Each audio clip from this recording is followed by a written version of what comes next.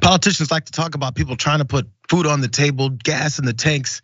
But that guy, this actor, his name is Ray Buffer. He's trying to figure out ways to put comic books like that in his shirt. Jesus. As you'll soon see, this is not his first offense. Crazy how that works. But let's watch his process.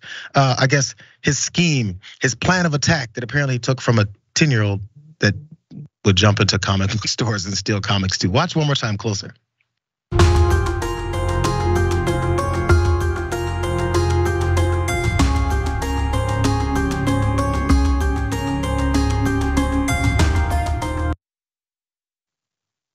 Okay, you guys, details, because this is multi-layered, as I was saying. So Southern California Comics in San Diego first leveled the accusations last week, posting footage of him stuffing his shirt with multiple books on September 29th, which is the one you saw there. The price of the collectibles, the store said in a scathing post the next day, amounted to more than $600, spurring the store to file a police report with San Diego police.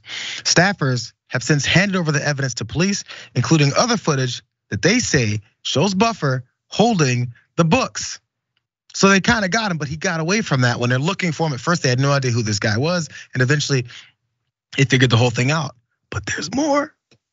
In addition to footage of Buffer's alleged boost last week, the store posted footage of the fallen star getting caught red-handed by a staffer in a similar incident at an LA comic store the week prior. So he went from LA stealing stuff down to San Diego stealing stuff. The video, which reportedly was captured by staffers at Metropolis Comics in Bellflower in Los Angeles area, shows the owner confronting Buffer after appearing to see him pull the same move, pointing out he was on camera. We're gonna watch that, but I wanna point out again, this instance that you're about to see, which was way more dramatic, that happened before he went down to San Diego and actually got away with it.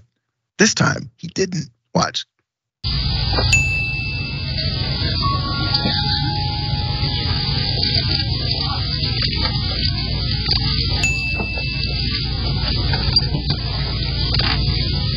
I saw that.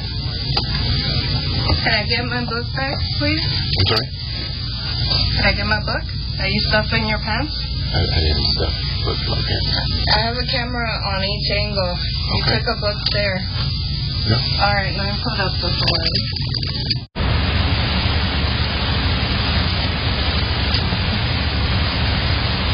And I need you to leave the store immediately. Just move. Leave the store immediately before I call the cop. Honey, he tried to steal books here. Him. I have him on footage. He put the books back, but I need you to leave the store. Yeah. All right, let me put up the footage.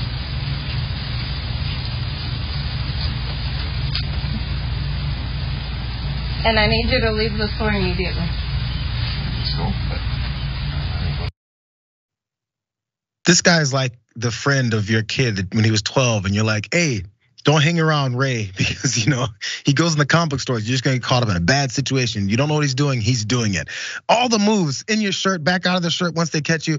And then when you get I saw that, the heat rises on his head and the tense comes. He goes, what do I say? No, they just busted me. There's more to this, Jess, but first your initial thoughts. Okay, so we know I don't know a lot of things about pop culture or the DC Marvel stuff. So at first I was like, oh, this guy's, a superhero movie person. No, apparently not. I don't understand his motivations here, but I have a theory. It's that when he was a child, he didn't get to have the comic books, and now he really wants them. I don't know if it's a financial thing. I think he has to steal for psychological reasons. It might be a little bit of both, because as we sometimes we ask for some of those motivations behind it. He's still just an 11-year-old thief caught in a grown-ass man's body. But the Southern California Comics Book Store in San Diego was upset about this, and they put this lengthy Facebook post where they basically said we have to up our security measures, put a security person next to the most rare or most expensive comics to watch out for people like this, because they have gotten pushback from customers. They're like, you guys, man, it's over the top. We feel like we're in a, being watched all the time. No one likes that when you're in a store and someone following you around. As we know, that happens in many stores, and that's one of the most frustrating things. But they did want to point out it's because of people like this. More about people like this, because the store went on to repost the actor's Facebook profile as well as his personal email. The post was published on Thursday. It saw the store owner worker say that they had already been in contact with Buffer, who has denied stealing the books and has gone as far as to accuse the store of harassing him. And they said this is my favorite part about this. She said they said we offered him the choice of either returning our property. We know what he took because of an earlier part of the video was him holding the books, or we turned over to the law. Sounds like a good deal. The scathing update from the store read that. He emailed us and claimed we were harassing him. Yes, we are. I mean, I guess that's one thing you can say. But that's how these whole things work. He's a struggling actor. Apparently he's doing Santa commercials for Yankee Candle and things like that. So I guess, again, Jess, with that motivation of, is it hard times with work? Because apparently he appeared in some things in the early 2000s, or he just wants that DC comic to make a couple $600 off of it. Who knows?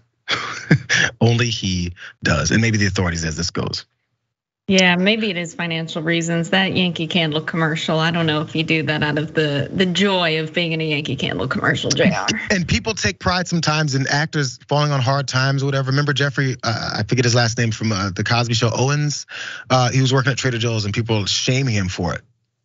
What about this? I think this is a worse approach rather than getting a job. And he wasn't ashamed of it.